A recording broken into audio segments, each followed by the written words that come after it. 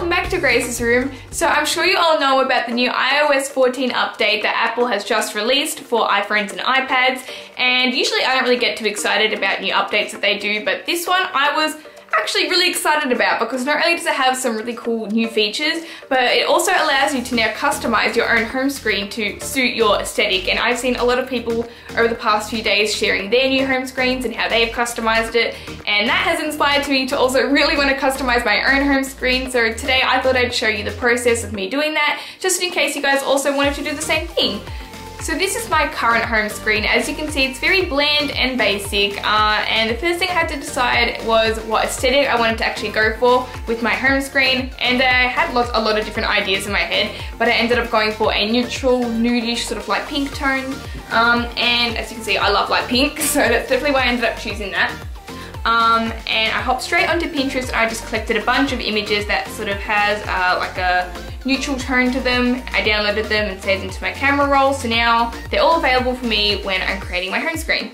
And the first thing I just want to really quickly get out of the way is I'm going to change my wallpaper, because that's like the basis for this aesthetic. And if you don't know how to change your wallpaper, just go to settings, go to wallpaper, choose new wallpaper, photos, and then I'm going to go for this really pretty, sort of like, it's like a fairy lights, it's like neutral colored fairy lights.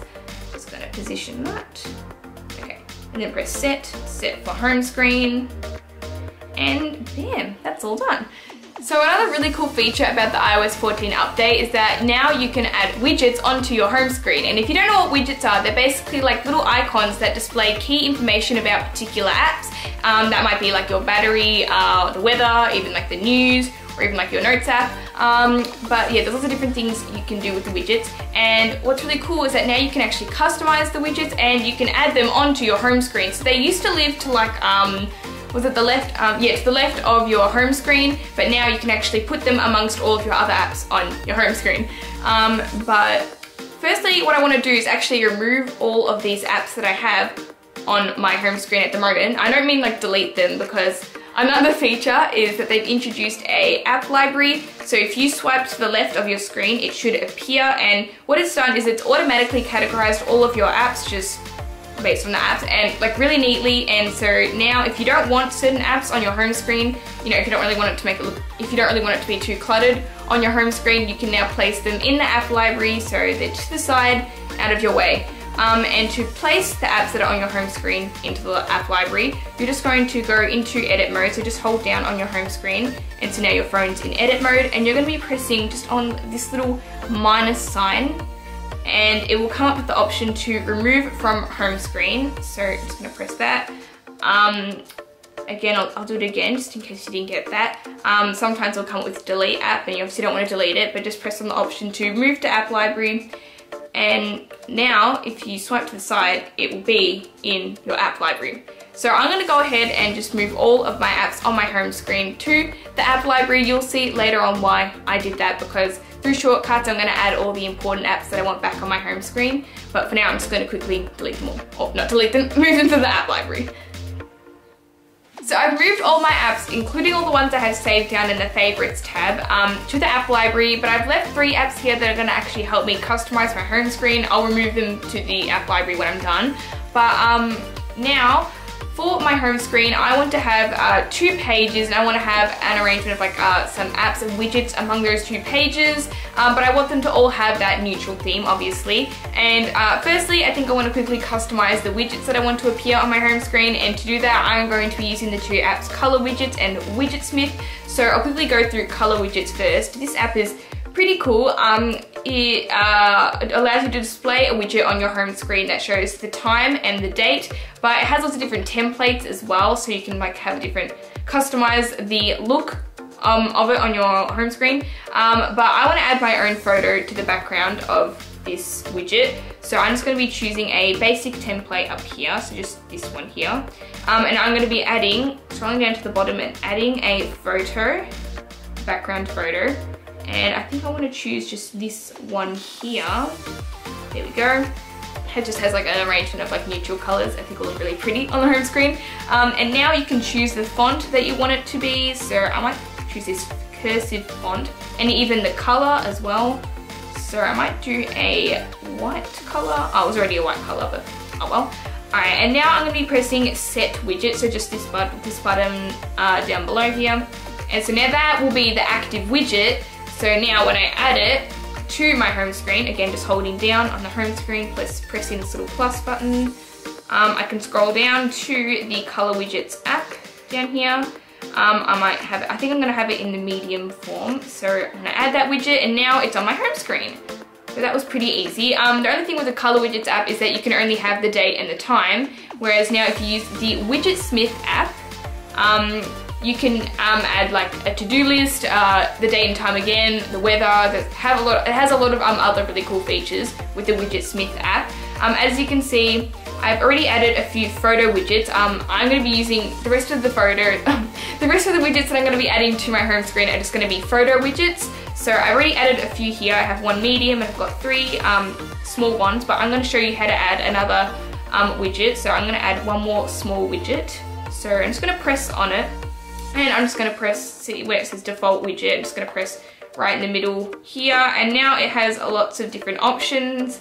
I can choose for this widget that I want to appear on my home screen. So I think I'm going to just choose a photo. Oh yeah, I'm going to choose a photo widget, and then it's going to go down to selected photo. I'm going to press choose photo, and so now I can choose whatever photo I want. I think I want this Chanel building. There we go. And so now I'm just going to press on this where it says tap to rename. I'm just going to rename it to Chanel, just so I know which one to choose. And then I'm just going to press this button up here, save, and now it is a widget that will appear on my home screen. Obviously I need to add it to my home screen first. So now again, just going to hold down on my home screen, press this little plus button, and then I'm going to scroll down to the very bottom to Widgetsmith. And as you can see, it's not going to come up with the widget that you just customized. Firstly, you need to actually add the widget to your home screen, and luckily it actually just, the one I just customized did appear, but if one of the ones that you customized doesn't appear, you're just going to press on, hold down on the Widgetsmith widget, and you're going to press edit widget, just that button there, and then it will come up with like just this little bar here, and it will show you the one that's currently displaying on your home screen. But if you press on that, it will come up with all the other ones that you've customized. So I might want to do this Lana Del Rey one that I have here, and there we go, now it's on my home screen. So I'm going to be adding all of the other widgets that I've customized to my home screen really quickly on the Widgetsmith app. So I'll do that again. I'm going to add one of the medium widgets now. So again, just add widget, and again that one just appeared there, but now I'm going to add a few more small ones, so I'll quickly do that. Alright, so I've just sorted out what widgets I want on each page, so as you can see they're all there now. But what I'm going to actually do now is I'm going to be showing you how you can actually stack these widgets. So this is another really cool feature that you can do with the iOS 14 update, is that you can stack these widgets. So you might want to, for example, like show the battery life as one of the widgets, but you don't really want it to appear on your home screen. So what you can do is you can go again, just back up to the plus button here, scroll down to batteries. So I'm just going to add the small widget. And now you can actually stack this widget on top of one of the other existing widgets. So I'm going to put it on top of this Mariah Carey one here. And so now that way I can scroll between the two of them and it will reveal the battery life one underneath that. I think that's really cool as well, because you know I might want to show the battery life, but I don't really want it to appear like right on the home screen because it doesn't really match the aesthetic. So now I can swipe and it will appear. Alright, anyway, so that's all for the widgets. Now what I'm going to be doing is customizing the apps on my home screen. So I'm going to be adding back all of the important apps that I want to appear on my home screen, and I'm going to be doing that through shortcuts. So with shortcuts, this feature has actually been here for like a while, but I didn't discover it until all the customizing your home screen first like got introduced and stuff. But with shortcuts, basically what you can do is you can customize the look of the icon of the app.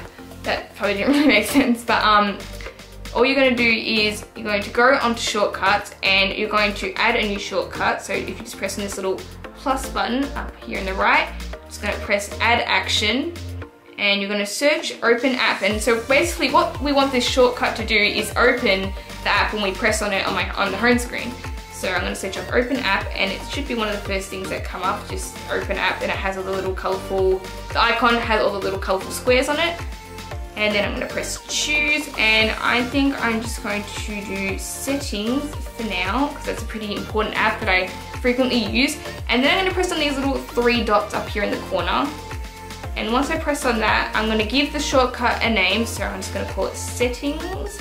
And then I'm going to press add to home screen, which is just below that. And so again, I'm just going to call it settings. Whatever name you give it here is what's going to appear on your home screen. So settings, and then just next to it right here, I'm going to press on this little icon, and now I can actually choose the icon for the photos. So for settings, I think I might choose this really cute vinyl here.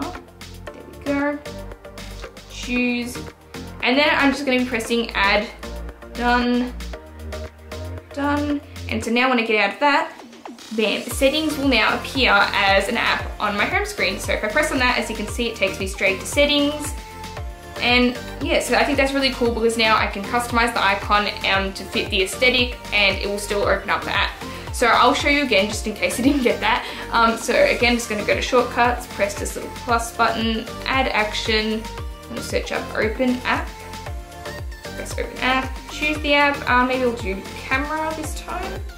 There we go, and then I'm gonna press on the 3 dots, give it a name, add to home screen, again call it camera, choose photo, I'll do this camera here obviously because it's the camera app, choose, done, done, and now again I'll get out and the camera app will be there. So I'm going to do that for the rest of the other 18 apps that I want to appear on my home screen. It's a little bit of a long process, but it looks really cool in the end. Okay, so I finished adding back all the apps. I've also customized their icons, and I think it looks really cute. I'm really happy with all the photos that I chose. But now I'm going to quickly arrange all of the apps. So I'll put all these apps back down to my favorites tab.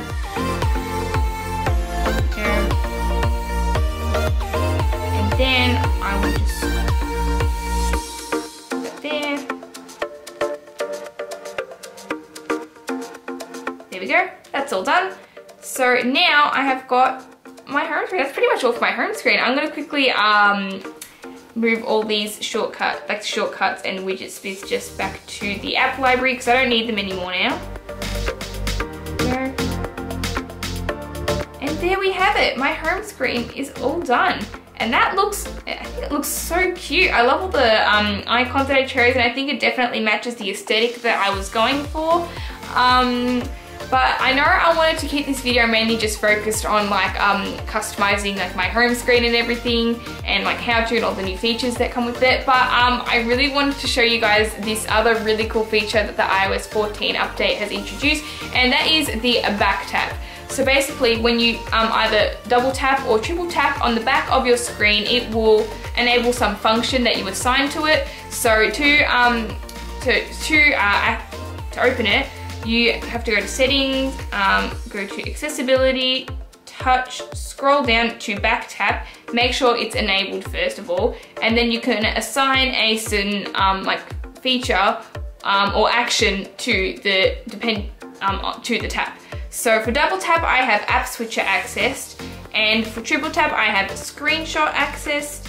So now when I get out of it, if I double tap on the back of my screen, it will, when I triple tap on the back of my screen, I mean, it will take a screenshot of my page, whereas if I double tap, it will show all of the apps that I have opened.